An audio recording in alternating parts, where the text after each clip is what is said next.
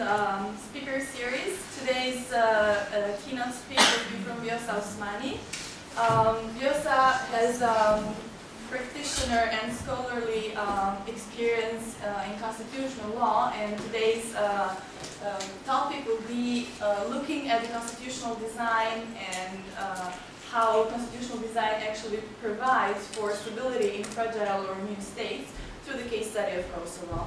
Vjosa will attempt to bring us today, let's say, an approach between theory and practice, given her long experience with the Constitutional Court. Vjosa has been quite active in having cases in the Constitutional Court of Kosovo. She also served as senior advisor for legal and international affairs, the Office of President of Kosovo, and currently serves as a member of the parliament. So let us welcome Vjosa today. Thank you all for coming. It's a pleasure to be part of what I think is a great initiative of the Public Policy and Governance Unit. President Sell, colleagues, thank you for finding the time, but most of all, thank you students who are bearing with me 4 times a week and have found the time to bear with me also on a Friday. I know it's not a favorite thing to do right before the weekend. The topic that has been chosen by Lorena and other colleagues in the unit used to be quite a challenging topic for me for quite a while to speak, but not anymore, probably because of all of the questions that I get from the students in my constitutional law class. So I have already told you about much of the background or what happened behind the scene with respect to drafting of the Constitution of Kosovo. But to clarify, I was not always talking to an audience such as the one today, because I know that there are lots of you colleagues that, although have been in Kosovo for quite a while and have read from the papers on these processes, it will be a pleasure to share some of, at least my views on what has gone on. I have to clarify at the outset that today I do not represent the views of my political party, nor especially not the views of the Parliament when speaking on these issues. These are my purely personal views on the Constitution drafting process. When talking about a Constitution, there are people who look at the text from a strictly technical and legal point of view, especially us lawyers love to do that. But when you have been in the process and you've seen how it was drafted, you cannot help it but think of the scenes when that text was drafted, of all the fights over that single word, which looks really simple right now, of all the debates between political representatives that sometimes were really exaggerated, and especially the influence of the international representatives who were present at the time when the Constitution was drafted. However, as you've heard many times by now, while a Constitution represents a country's highest legal act, it's not only such, it's also its highest political normative act. The Constitution simply enshrines the political interests in a legal text. At least that was true in the case of Kosovo. Because of course, certain developed countries where the level of democracy is not what we're used to see here in Kosovo, do not look at the text, as I said, from a strictly legal point of view. They don't evaluate it only as a legal document. So in those countries, while political interests do have an influence, it is different political interests because they are seen from a historical background as well. Mainly the principle of lessons learned really comes into play. This, however, is not the question in countries that go through transition processes.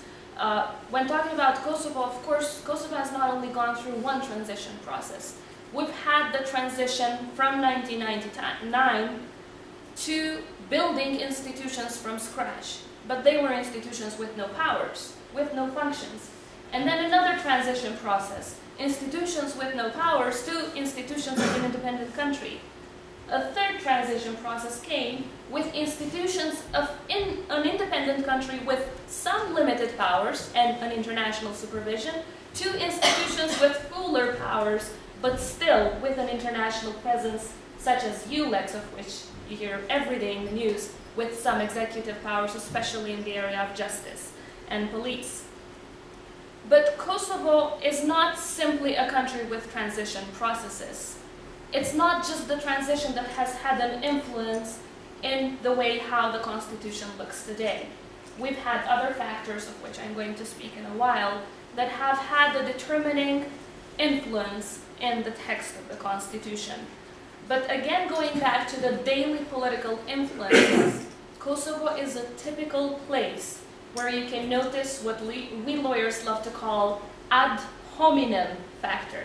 It's the human factor, the interest of the political players, those who were in power at that moment, those who were leading the institutions, who were leading the political processes, and who were involved in the Constitutional Committee.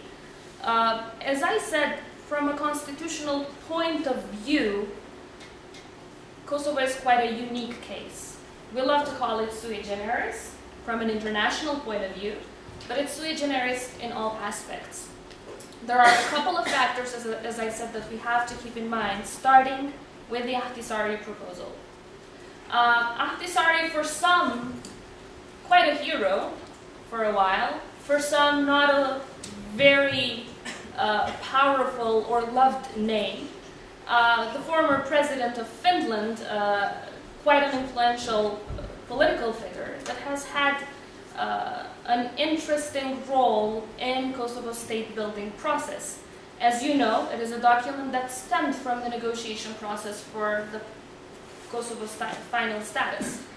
The second factor that we have to keep in mind with respect to Kosovo's constitutional building is the Declaration of Independence.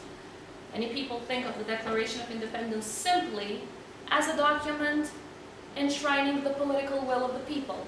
In Kosovo's case, is much more than that. I'll get back to that. Thirdly, and what I'm going to focus most today, is the agreement, a political agreement, between the leaders of that time called the Power Sharing Agreement. This agreement has never been published. It's a simple one-page document. Have it somewhere in my file. I couldn't find it. I'm not a very organized person. Otherwise, I would have shared it with you today. It's a one-page document with 3 columns and with lots of rows. My constitutional law students would remember when we did the power sharing exercise, right? That's exactly how it happened with the leaders. The 3 main leaders of the 3 main institutions, the president, the PM, and the president or the speaker of the assembly, sat together with the presence of guess who? The US Embassy, of course, to divide the powers that would later on be envisaged in the Constitution. Because the body whose job was to draft the Constitution faced a deadlock. They couldn't decide by themselves, I'm talking about the Constitutional Committee, what power belongs to whom. So they had to go back to the political leaders and ask them whether they have an agreement on how to share these powers. That was not a very easy exercise. The leaders did have to sit. They represented different political parties, different political interests, different backgrounds. Some thought that the president should be more powerful. Some thought that the prime minister, the executive, should be more powerful. Some thought that since Kosovo is a country under transition, we need to empower the legislative, the assembly, because most countries that undergo such processes normally have a very strong parliament, because after all, it's a body with 120 people, and it's more democratic to have that body control the other institutions. So there was lots of negotiation in that small table in the president's office in order to draft that one-page document, which was changed about probably 12 to 13 times. I'm not sure whether it was the 13th draft that was the final draft that was later on sent to the Constitutional Committee. The draft showed the first column called the president, the second column called the prime minister, and the third column called the parliament. And then in the rows you would have each competence. For example, foreign policy, and then a tick whether it's a competence of the president or whether it's a competence of the prime minister or of the assembly. In some cases, of course, you would have shared competences. Whether that was the best practical decision, that's another question. But in the case of foreign policy, it's quite interesting. The Constitution says that the President of the Republic leads Kosovo's foreign policy. But then, when checking the chapter on the government, it says that the government exercises the foreign policy. So there were quite a lot of problems in practice, especially since the government at that time was led by a prime minister from a different party and the president was from a different party. The president thought that he was the boss in foreign policy. The prime minister didn't care. He was just going on and doing his own foreign policy visits. So there was a need, of course, after a while, after the Constitution was drafted, to see whether we need to reshape or change this power-sharing agreement, especially in those cases when it was not functioning in practice. The fourth factor, the least important one, is the intention of the drafters, the people who actually drafted the Constitution. A bunch of lawyers and political representatives that were in the Constitutional Committee. I've had the chance to represent the president in that committee, but then participated in the working groups, because it was the working groups that drafted the text. And the most important group was, of course, the one on the power sharing. Because the rest were what? Groups on human rights, groups on economy, groups on judiciary, and other areas. Now, why would the job of these other areas be easier? Well, to the most extent, because it was a copy-paste exercise from them. And guess from where? Of course, from the Ahtisaari proposal. The Ahtisaari proposal as a document, it's quite a voluminous document, to be honest. It's quite hard to read it. It has quite many provisions, most of which dealing with the rights and privileges of minority communities, one, and secondly, dealing with the decentralization process. But it does have a chapter which is called Constitutional Provisions, because Ahtisaari's aim was to make sure that even if the leaders of Kosovo, when declaring independence, would bypass some of the requirements in Ahtisaari, they at least should not escape what was called the Constitutional Provisions.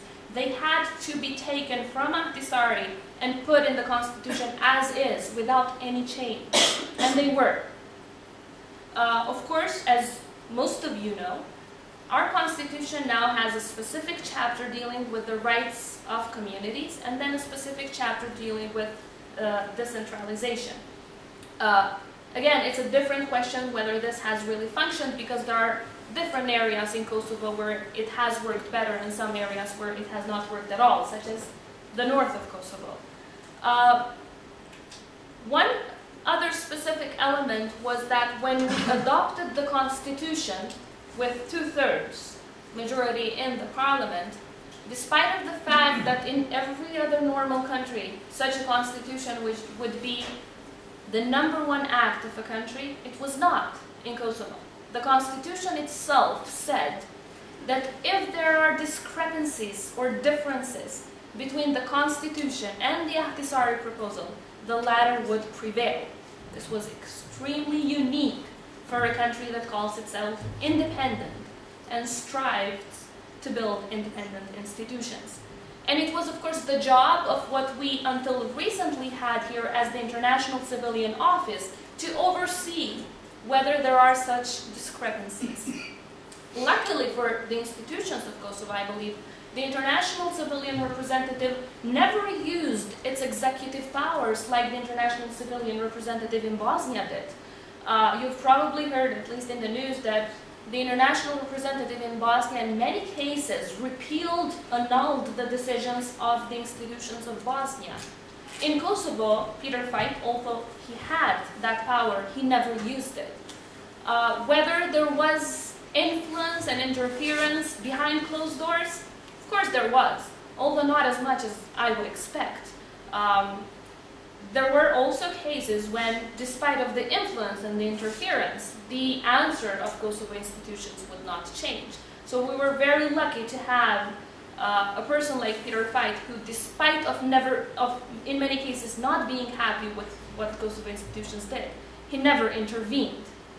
Internationally speaking, from the point of view of international affairs, that would not have been seen as a good act for Kosovo's state-building process. If other countries would have noticed that we have an international institution that can quash, that can completely destroy our decisions, it of course means that we are still not an independent country and that the state building has not been concluded as a process. So it's good that this has not happened.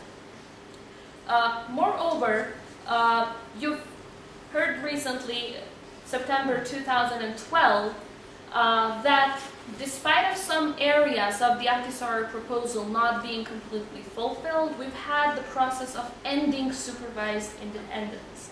While Kosovo was declared as an independent country with international supervision, in our contacts with countries that have not recognized Kosovo, there were many countries that were stating that they are waiting to recognize until international supervision is removed. It was quite a clear message, because they didn't think that we are an independent and sovereign country as long as we have that supervision from the international powers.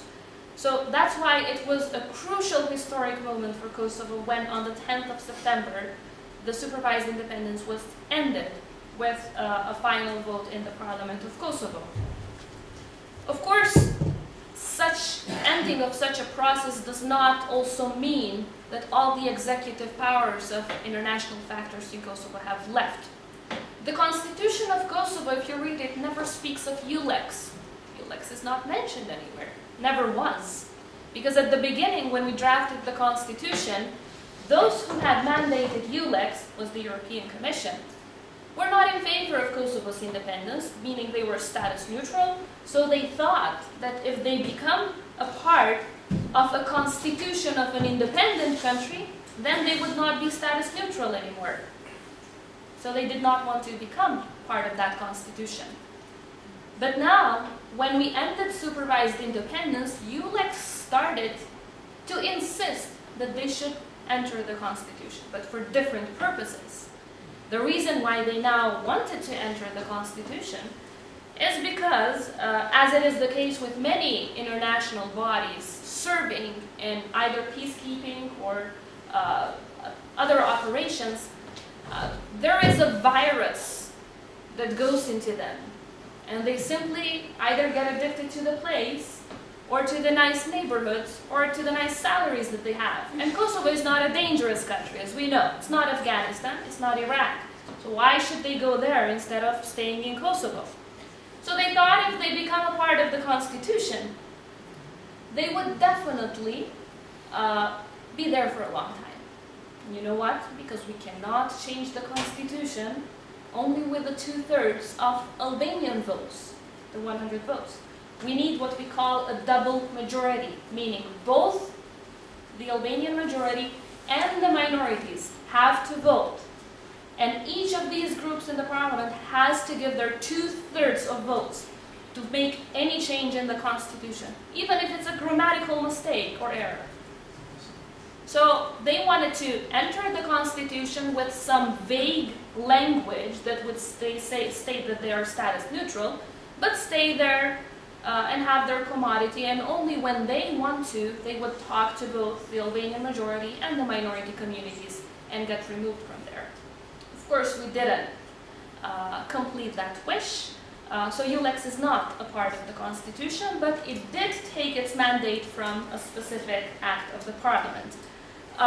As you know, currently there is an amendment process going on. Some amendments to the Constitution have already been made, although if you search for the Constitution on Google, you will probably get the previous version, not the latest version. We had to amend the Constitution in order to end supervised independence, because there was a chapter called Provisional Norms, which was giving powers, of course, to the International Civilian Office, and we needed to delete all that powers. But secondly is the process that deals with the constitutional and electoral reform. All of the constitutional amendments have been drafted. They are just sitting there in the drawers of the political leaders because there still needs to be a political agreement. So it all comes down to, as I said before, ad hominem effect, the human effect, the political interest, the daily political interest when drafting a constitution. Especially in a country like Kosovo. Unfortunately, I believe we're going to see these kind of situations for quite a while. We're going to see how the opinions of certain political factors on how Kosovo should look become constitutionally binding norms, which opinions not necessarily look at the historical backgrounds, and especially not lessons learned. Because if they had, the competences or the power sharing agreement would have looked completely different. If we really cared about how Kosovo can function best, we would have left the job to constitutional experts, people who can study the systems, people who can really who can see what works in a country like Kosovo, taking into account, of course, also the specific circumstances in the country, not simply what a certain leaders want to have as his powers when he becomes the president, or what one guy wants to have as his powers when he becomes the prime minister. As long as such interests prevail in drafting the constitution, because we will never be able to completely delete them or disregard them, but as long as they prevail, I believe we are not going to have a constitution that at least has an effect in creating a functional state. There are lots of things that I'd like to say, but I think I should leave space for the questions. You've got a very interesting discussion of some of the unusual features of the Kosovo Constitution, international involvement, qualified majorities, etc. How much does that affect, you think, the legitimacy of the Constitution in the eyes of the people of Kosovo? Do they accept this as their constitution more or less once and for all, or do they still think of it as a provisional document? Thank you. Thank you very much for that question. Of course, intentionally, from my side, the very first topic that I always discuss with my constitutional law students is whether the Constitution represents the will of the people, whether they really think of it as their document. Because when one reads the preamble of the Constitution, it starts with the words, "We, the people of the Republic of Kosovo." So, of course, I always ask them, the first assignment is for them to draft their own preamble. How would they want to see it? And trust me, it's completely different from what we see in the preamble of the current Constitution. The people, although they have participated in public discussions while the Constitution was drafted, because they did take place even here at AUK, if I'm not mistaken, at other universities, and all municipalities of Kosovo still did not feel that this was a document that represented their will. I believe this is primarily because most of the text of the Constitution stems from the Ahtisaari proposal. So they felt that even if they had expressed their opinion in these public opinions, in these public gatherings, still it would not be taken into account because it was already a done deal. Because the deal had been negotiated and it was already, according to them, a part of the Constitution.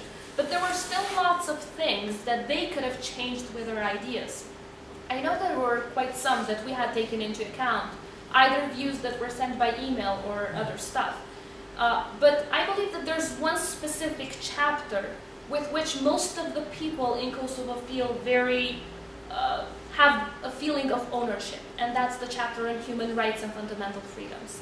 It's a very effective chapter, probably one of the very best chapters, both well drafted in the sense of technicalities and legal stuff, but also in the sense of protecting human rights in the most effective ways. You cannot see that in most European countries. And also in the quoting Marti Ahtisaari, Kosovo Constitution gives individuals, but also minority communities, rights that no other country in Europe does. It's just up to the people to use them. But there's also problem of awareness, how much the people are aware of what the Constitution actually says. Once they get aware of everything that is provided, either rights or remedies, then they get to love it more than they have so far. But I believe it was the Ahtisaari process that made most of the people think that there's no feeling of ownership. Terms of constitutions becoming sort of well established, and honestly, they're always changing, but sort of, when you think in terms of years, I'm just thinking compared perhaps with the United States Constitution, sort of in the US, how many years would you say it took before it became sort of established? Obviously it doesn't happen overnight. It really depends on the circumstances of each country, but also their legal system. There are quite many differences between the US system and Kosovo system, the common law and the civil law system as we know it. In the US, it's also quite a current topic with my students, that's why they're smiling, because they know all the answers already. We discussed about it, I think, 2 or 3 days ago. In the United States, we have a constitution with 7 articles and then the amendments. But the US Constitution, it's not just what you see in those articles, it's also what the US Supreme Court says about those articles. And if you read what the US Supreme Court has said about those articles, you wouldn't recognize many of those words, because it evaluated, lots of changes were made, of course, taking into account changes in history, the civil rights movement, even technology. In the case of Kosovo, it's different because it's too early to know whether after, let's say, 5 or 10 years, our system as such will change. I believe that in terms of fundamental human rights and freedoms, it is a chapter that will resist time. It is a chapter that will definitely resist even changes in the government and will resist even changes in governmental systems. But in terms of other chapters speaking about power sharing, about economy and others, it really depends on politics quite a lot. But how many years would it take? It depends on the text of the Constitution. If we go for a Constitution which only has norms from a general point of view, which then you can interpret and add legislation, then it can resist time for longer. But if you have a Constitution which is detailed, such as ours, that foresees almost each and every aspect of life, of course you're going to have to change it very often, because you cannot go just with changing pieces of legislation and with changing codes and statutes. You would have to go to back to the Constitution. So I guess to answer your question, it does depend on the system and it depends on the Constitution. Ours will need to change, not just because the society and the state building process is not being concluded, but also the text of the Constitution is such that it will require changes for even small issues. For example, very soon we're planning to add amnesty, which is additional to individual pardon for people who are in prison. So only for that we're going to need to go through a constitutional amendment process. Whereas for constitutions that have only a few articles, you don't need to change it very often because they are very general in nature. I hope it answers your question. My question is can you tell us a little bit more on the reserve and guaranteed seats for the communities sitting in the parliament and how that is going to change with the new proposal that the Constitutions Committee has proposed? That was actually one of the things that I was planning to discuss, and I forgot about it. Our Constitution provides for guaranteed and reserved seats in the Parliament. Also for seats in the government. A certain number of ministries always has to belong to minority community parties. But with respect to the Parliament, so far the minority communities had 20 reserved seats. And then if they would participate in the elections, they would also get, whatever votes they would get seats extra from those 20. For the moment they have 25 in the Parliament of Kosovo. But this was going to be applicable only for the 2 mandates of the Parliament of Kosovo, starting from the moment when the Constitution was adopted. The 2 mandates will be completed in 2014, unless we have early elections. So let's assume that the elections will happen in 2014. from that moment, for the third mandate and on, the minority communities would only have reserved seats, meaning they would only have the 20. Even if they participate in the elections, and let's say they get 13 altogether, then everything that can be added to them is just the other 7, meaning the total cannot exceed 20 seats. There is, however, a movement now, a new initiative from the minority communities. They are insisting that we should amend the constitution in a way that would give them both guaranteed and reserved seats forever. Not just for the first 2 mandates that would be finished in 2014, but forever. Of course, many people have said no. I was the very first person to say that that is really undemocratic. There are at least 4 decisions of the European Court of Human Rights that have found that there are human rights violations if you reserve a seat for someone who didn't get votes and you keep a member of parliament who got votes out of the parliament. So we have to follow those decisions because it's a constitutional obligation for us. So 20 seats for the minority communities in Kosovo are more than enough if we compare it to the percentage that they have in the population, which is much less than 20.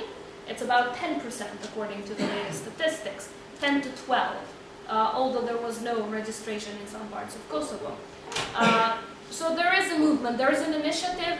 The minority communities have said that they will not participate in any other amendment of the Constitution if we do not complete their request.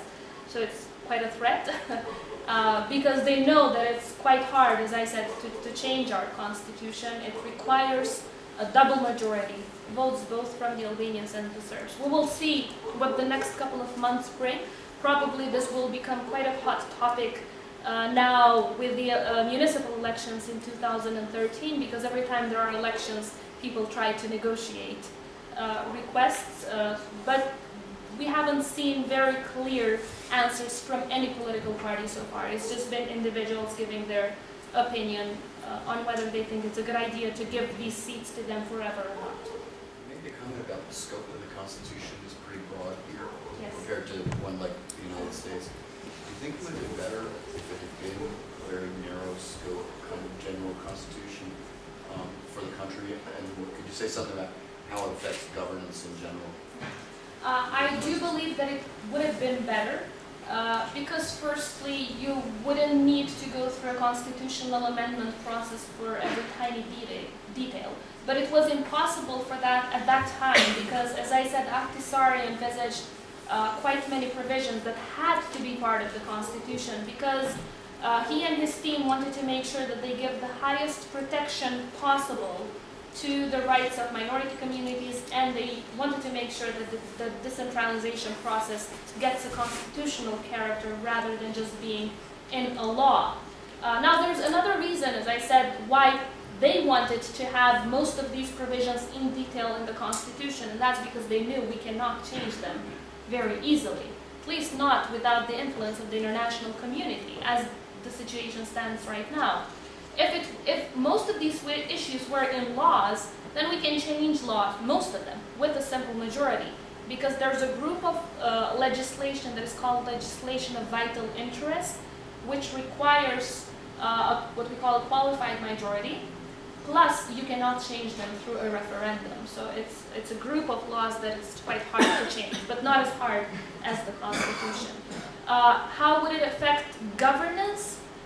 Well, one would think if we had a government that really cares about what the Constitution says and goes by the Constitution, works by the Constitution, then it is important to have everything in the Constitution because it would stop the government from not acting in accordance to it. But having a government that doesn't really care whether it's in the Constitution or whether it's in the laws makes it irrelevant for the movement. So I believe at least as the situation stands right now, it would not have been that important if most of these provisions would have been in the legislation, would have been the same. And I personally believe that it's better for any country, not just Kosovo, to have a constitution that is more narrow in its scope. Because you don't have to change it every year, you don't have to fight for votes to change it. And it's easier because it depends on the circumstance, and sometimes because, as I said, just because of technology developments, you have to change laws. And one last follow-up then. How do you think that requirement that it has to be changed so often is going to affect the long-term legitimacy, public legitimacy of The requirement to change the Constitution? The fact that it has to be changed so often, how do you think that will affect in the long run the view of the Constitution as a legitimate document? I think it does affect it. People laugh about it. They think you're changing it so often, it means it was not drafted well at the very beginning. Whereas, as I said at the beginning, it has nothing to deal with the way how it was drafted. It has to deal with daily political interests of the parties who are in power and those who have votes in the political spectrum. So among the people, it does affect its legitimacy. I think it even it hurts even more the lack of the feeling of ownership that I mentioned earlier. In the United States, if you would even ask a schoolboy to change their constitution, at least from my experience, they don't want to hear about it. They think of it as something that should not be changed, and I think it will take time until we have that very same feeling here in Kosovo. But first and foremost, we need to feel that it's our constitution. We have to get the people more involved, not only through public discussions, but by also convincing them that this is a document where Kosovo institutions had their say. It's not an imposed document. Currently, the feeling is that it's an imposed document. I'm sorry. At least that's my feeling. If you disagree, I have one more last follow-up. Is it possible to remove some of that stuff from the Constitution and just make it more? I mean, is that even feasible or not? yes, it is possible as long as you can get the votes in the parliament. For example, one of the things that I proposed when we were talking about this electoral reform was to remove, there is a chapter on elections, and it tells us how Kosovo is only one electoral zone, how there are open or closed lists, how do you vote, and all that stuff. You don't need to have that in the Constitution. That's normally part of the electoral code in most other countries in the world. Because we should not allow to change the Constitution every time we have new elections. Because with every election process, people are blaming the electoral code and the electoral provisions, like it was their fault. Of course, it's not in Kosovo. But then they say, okay, the elections were gone wrong, now let's change the Constitution. We should not allow for those changes to happen that very often. So in order to do that, we need to make sure that these issues are removed in the law, and it's much easier to change the law than it is the Constitution. There are definitely lots of such things that we should remove and make them as part of legislation rather than Constitution. Since you just mentioned now the election reform that's taking place in Kosovo, if I'm not wrong, at the same time there was a constitutional committee that was established to make amendments to the Constitution that was going to look at the Presidential competencies of the president. Yes.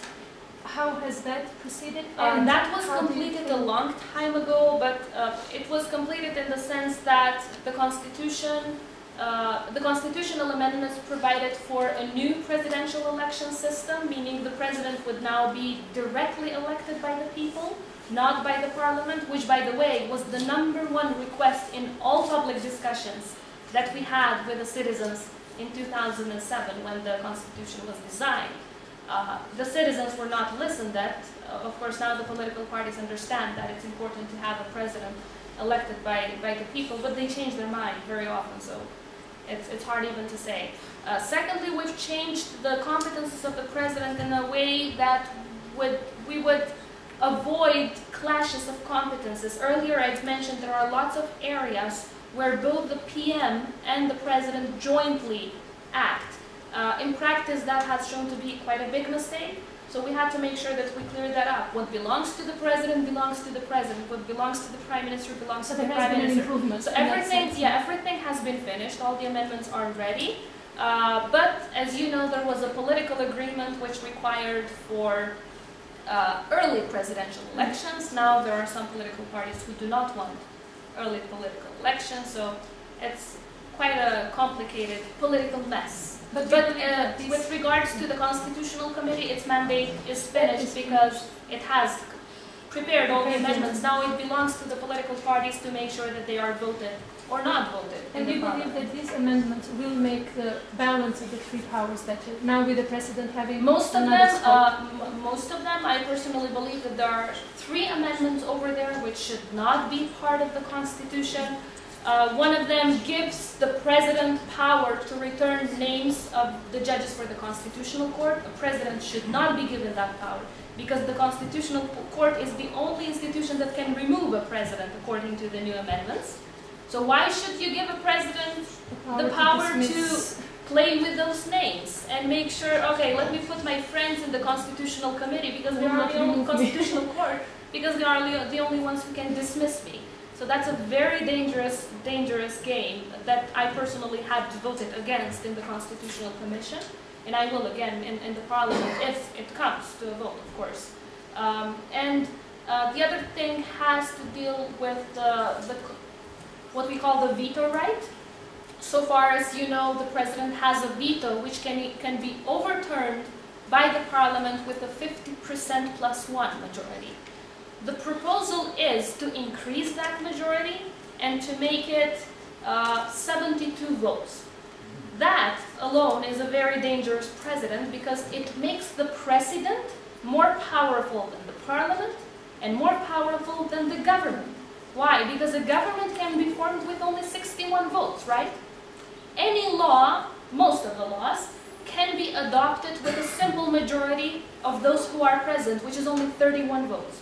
So each and every law that we adopt, or any government that will be in place now or in the future, can adopt anything with only 61 votes, and the president will be the supreme power that can overturn, that can repeal every decision of the government, every decision of the Parliament. And taking into account current situation in Kosovo, it's going to be quite hard for a government, future government, to have 72 votes to overturn a veto of the president. So you would give this really, really strong power to the president, and the president is one person. Whereas a parliament is, don't look at the current composition of the parliament, but think of it as an institution. An institution that is comprised of 120 people that are directly elected by the citizens is always more democratic when deciding on a certain issue than just one single person. So it completely destroys the balance of powers in Kosovo institutions if we allow that to happen, to increase the number of votes that are required to overturn president's veto. Of course, in the US we have 2/3, but that's a presidential system. In Kosovo, you cannot on one hand say that we have a parliamentary system and on the other side make the president the supreme power that can repeal every decision of a government that has been duly formed with 61 votes, or decision of the parliament, that is. Yes, I can ask something. Coming back to the power sharing, we spoke before as if power sharing is a pattern of democracy. If you could think about, let's say, we spoke about the central level, if you could juxtapose it to the local level and look at this extensive amount of rights recognized to the communities and to the municipalities in Kosovo, would you be thinking about, let's say, this dichotomy between a power sharing at the central level and a self-rule at the local level, and how do they, let's say, communicate with each other? Well, at the time when most of the legislation that dealt with the rights of local level was adopted, at least the first draft, what we call the Ahtisaari laws, I cannot say that people of the local level were very much involved in the process there. They were quite ignored, which is bad. Because you cannot know how a municipality can be run best if you do not get a couple of mayors around the table and listen to their opinions. That's why later on we had to change quite many of those laws. I was present myself in many of these discussions when there is quite a clash between the central government and the local government over competences. Even there were big fights about competences over garbage, trust me, over who would have the power to manage the city garbage, because they were trying to centralize it and then the local government was trying to keep it for itself. Or water supply powers. There is also quite a challenge because most of the legislation that is coming to the parliament, especially that coming from the Ministry of Trade and Industry, which deals with trade inspectorates and all these. These used to be, quite many of them, competences belonging to the municipalities, but now with, the ministry is trying to get those competences back to the central government. That in itself goes against principles of self-government, especially conventions on self-government, Council of Europe conventions, which are directly applicable in Kosovo. We've been trying, I mean, many of us have been trying to speak against it because it doesn't do well to the functioning of democracy. We should try to decentralize lots of the powers, not send them back to the central level. But there are clashes of competences, and there continues to be quite a fight between the central level government and the local level government. Of course, as you may know, in 2007 we've changed the system into having mayors rather than just presidents of the local council. The mayors now have more competences than they used to because they are directly elected by the people. Every single time when you have a process where the people cast their votes to choose one person, then that person normally has more powers than if he had been chosen by a council or an assembly or a parliament. The same with the president. If the president is chosen by the people, normally in most countries it has more powers than if he or she is chosen by the parliament. Please, thank you. Yes, my question is, why was a parliamentary system chosen as the structure of government in Kosovo? If you read Kosovo's constitution, it never says that Kosovo has a parliamentary system. It's simply Article 2, if I'm not mistaken, says Kosovo is a democratic republic. So it chooses republic, but not parliamentary or semi-presidential or presidential. Although most people refer to it as a parliamentary system, especially parliamentarians, because they love to think they are more important, checking at the current institution and how power is shared, it goes towards semi-presidential, because the president has some executive powers. It has the veto power, as I said. It leads foreign policy. It has the power to initiate legislation, to propose bills. It has the power to return legislation. It has the power to appoint all judges and prosecutors in the judiciary. These are quite stronger powers if we compare them to pure parliamentary systems, where the president is simply a ceremonial figure, a person that participates in giving medals and honors, but that's about it. So in the current constitution, it's not purely parliamentary, although most people refer to it. The reason why the drafters and then political powers insisted in having mostly a parliamentary system was because there is this general view among European countries, especially, that if you have a country under transition, you have to make sure that for about 10 to 20 years, the powers belong to a parliament rather than, as I said, a single person. Because a single person very easily can either become a mafia or be a mafia and abuse the system very easily. Whereas when you put the power in a body with 120 people, it's more democratic and it helps the development in the governance system of a country. So that's the main reason, because people thought that it's better for the health of the state building process to have a parliamentary system for a while, at least for 10, 15 years, but we'll see what happens afterwards. If we go with strengthening president's competitions, we might end up with a presidential system very soon. The way it has started, you never know. We have time to collect another question. One more question? I have a question in relation to what I asked before, which is, do you think when the amendments, let's say, to the Constitution were made, you said in the beginning that when the Constitution was drafted, it was purely a political agreement? Mostly. Mostly. Okay.